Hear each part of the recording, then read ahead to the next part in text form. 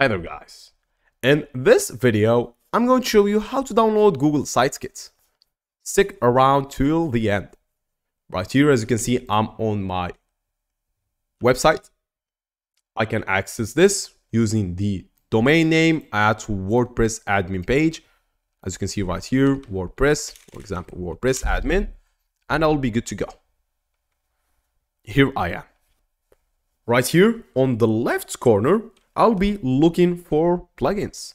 I'll click on add new. Or I can directly head to the install plugins and click add new right here. Now that I've done that, in the search tab, I'll be searching Google Dashboard. Click on enter.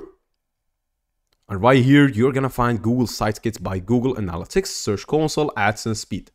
Make sure that it is by Google. Click on install now. After it's actually successfully installed, click on activate. After clicking on activate, you will be prompted with this page.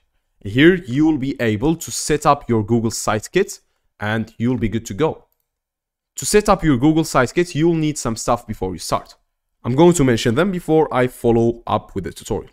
You'll have an email address, a valid Google Analytics account, a valid Google AdSense account, and you'll be good to go. Click on Startup and connect your accounts. So let's click on Start Setup, and then I'll be able to also connect Google Analytics as part and activate it right here, and then I will be clicking Sign In with Google.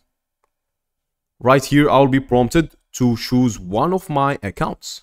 Choose the right account, and that will basically be it for today's video, guys.